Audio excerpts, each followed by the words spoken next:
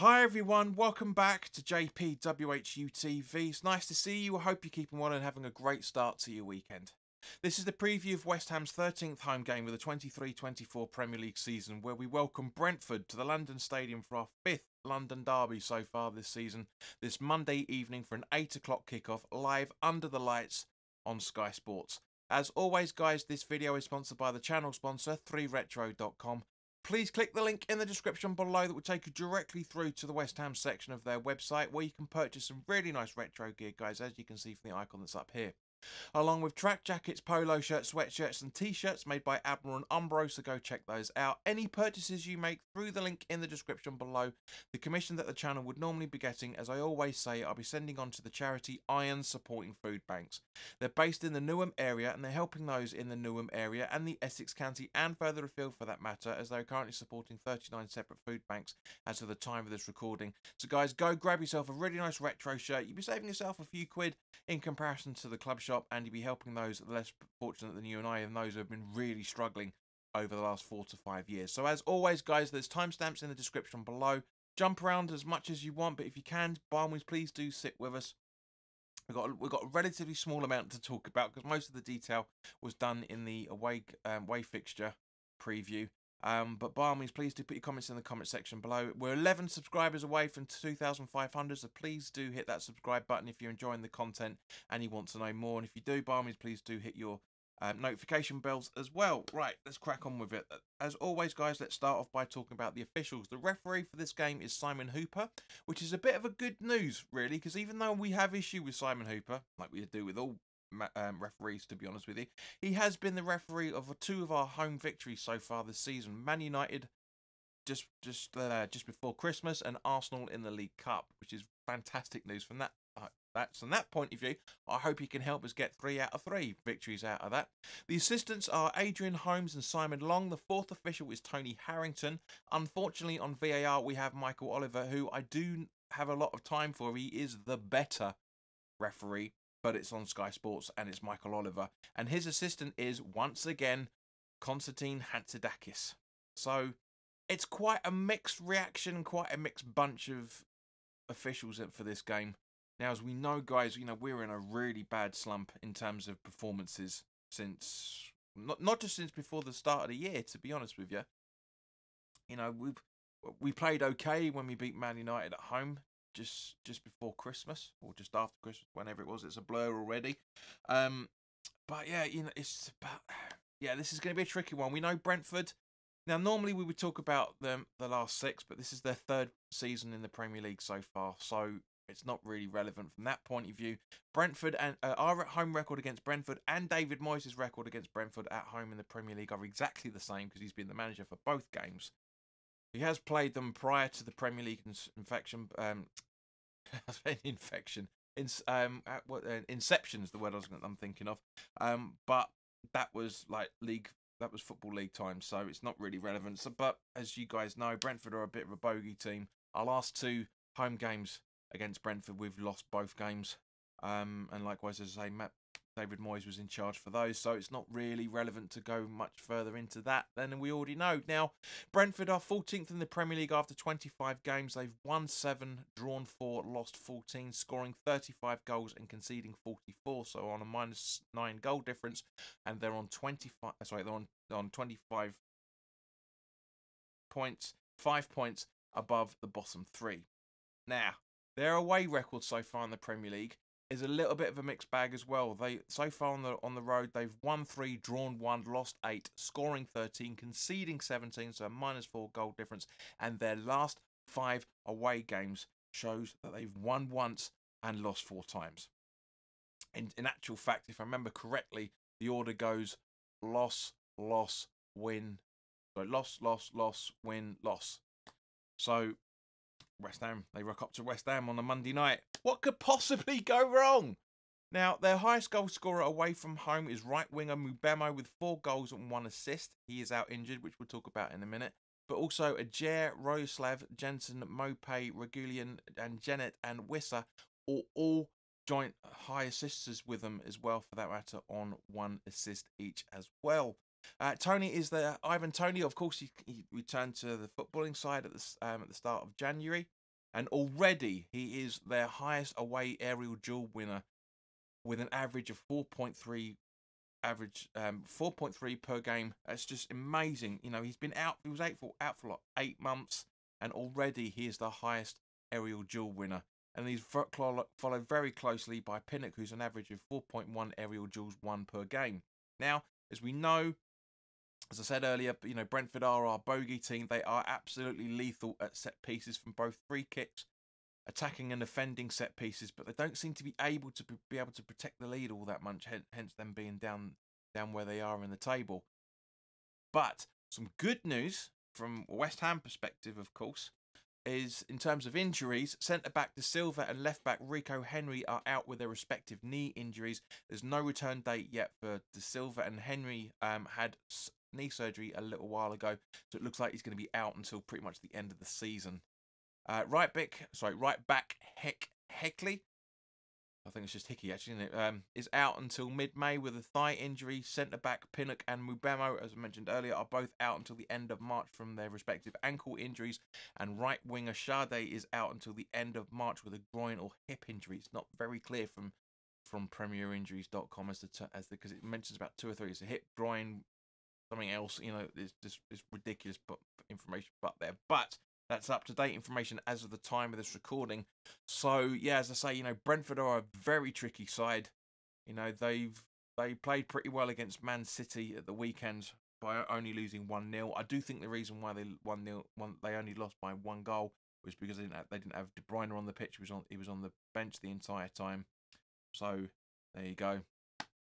Now, let's turn to West Ham. Now, if you haven't already done so, guys, and by the looks of the viewing figures, you haven't, click here to watch my reaction to the Europa League last 16 draw. Now, David Moyes has come under a lot of flack over the last 24 hours or so in terms of his comments made in the pre-match press conference, which is understandable to a degree. It's very, very arrogant from him. And in actual fact, let's talk about the stuff that happened after the Notts Forest game as well, for that matter, where he said that. What was the quote again? It was something along the lines of, you know, it's not that winning is what I do, but he was basically saying, you know, maybe the fans want somebody's going to entertain them more. Yes, we do. And you know, then obviously, and he going along the lines of, you know, they obviously want to win more as well. Yes, we do. But the manager that is sitting here has won more, and that's both right and wrong at the same point. Okay, yes, he is our most successful manager since Johnny Lyle, basically. You know, let's not forget that Lyle got us relegated twice, way before the Premier League started. And yes, he's the only manager that has won some silverware, barring the Intertoto Cup and the odd Championship final playoff. So yes, he's right in what he's saying, but you do not, under any circumstances, you do not turn on the supporters. He's done that quite a few times over the last few years. I do generally think it's a defensive mechanism. Ironic from a defensive manager who's conceded 11 goals in 3 games. But I do really think that the fact he's going on the offensive the entire time. Start doing that on the pitch, Dave. Yeah? Start doing that on the pitch. We want to see, if you're going to come out and have a go at us for wanting to watch our team win every week, yes, all right, we don't win. We know full well with the tactics that Moyes has, he's not going to win it stylishly under any circumstances. But at the same point, you don't turn on your fans. Now, you know, Allardyce turned on us, and we know what happened there. He was told in the January before he was terminated, or what? Yeah, he was. It was terminated. The contract wasn't renewed. It was terminated. It was told in around about the Christmas before that happened, that he was no longer going to be in charge. It has feelings of that big time. Yes, he said, yes, there is a contract on the table, but it's my decision to see what we're going to do at the end of the season, and if I can guarantee a few things.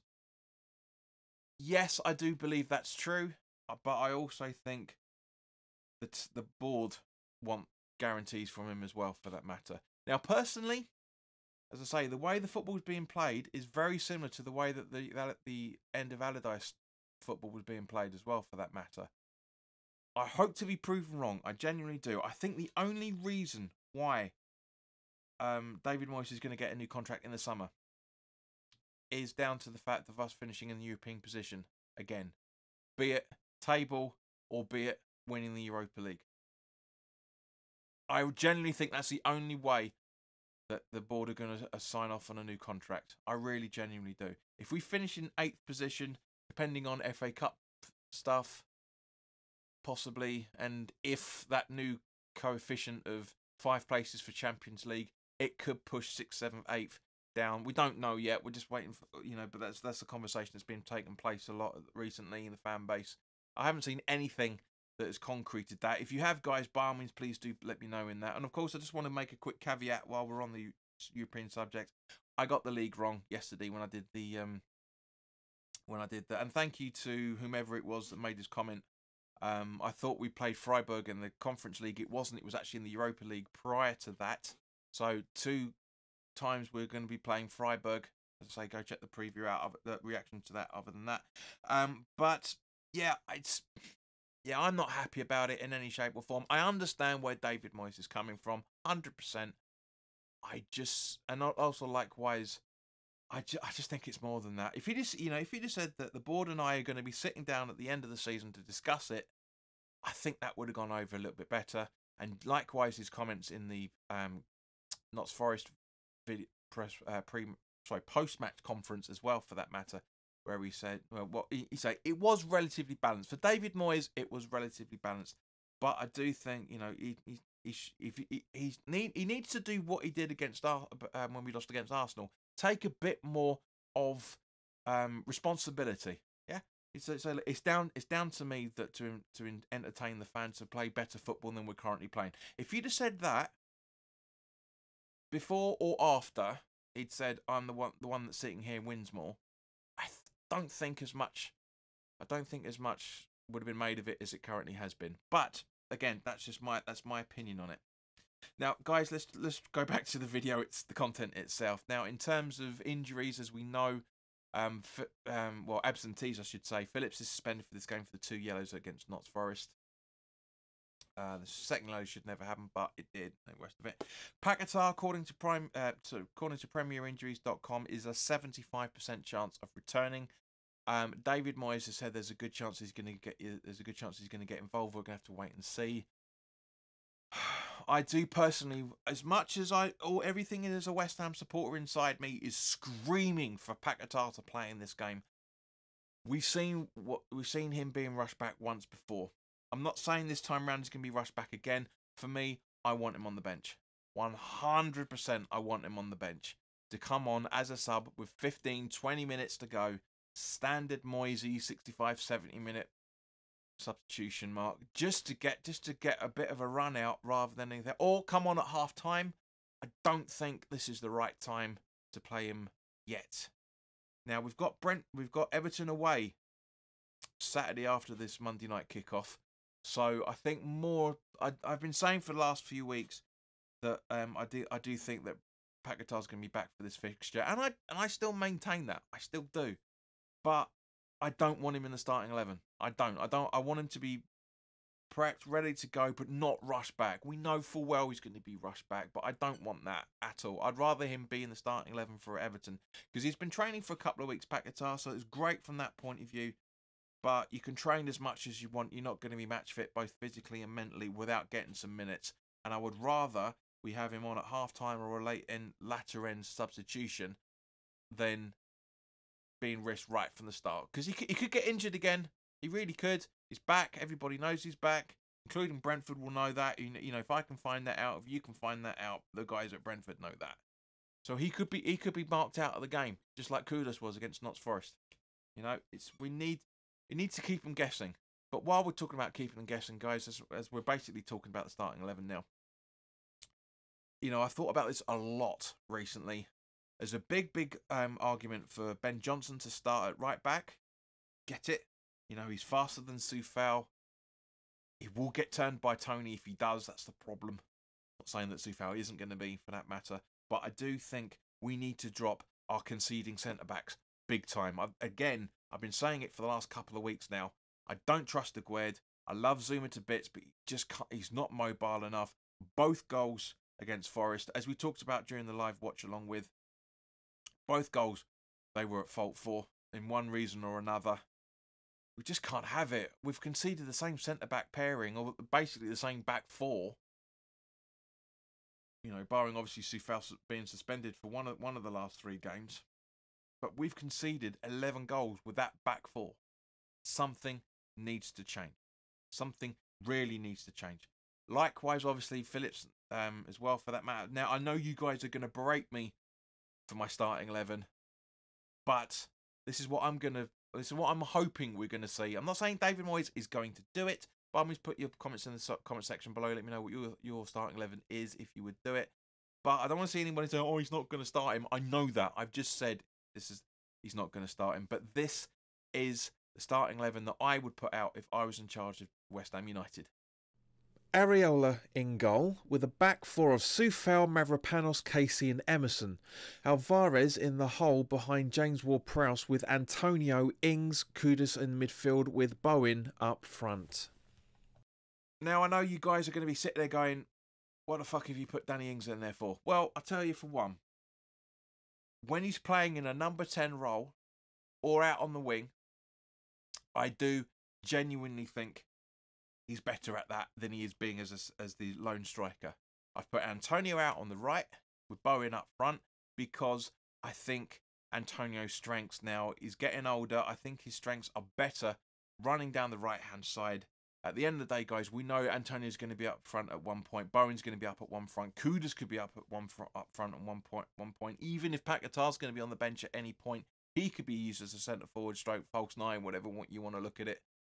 So we have the rotation to do it. I just hope it's enough for us to get 3 points against Brentford and get us back in contention for a European position. Because, yes, the West Ham fan in me is saying a top 10 finish will be brilliant. We say that every single season. I just think we need to try and cement ourselves in a European fight. A European fight. I want us to fight for it. I don't want us to finish like 5 or 6 points clear of the drop like we did last season. We're not going to do that this season unless we lose every other game. We're just not. You know, where are we? We've got 13 games left. 12, 13 games left.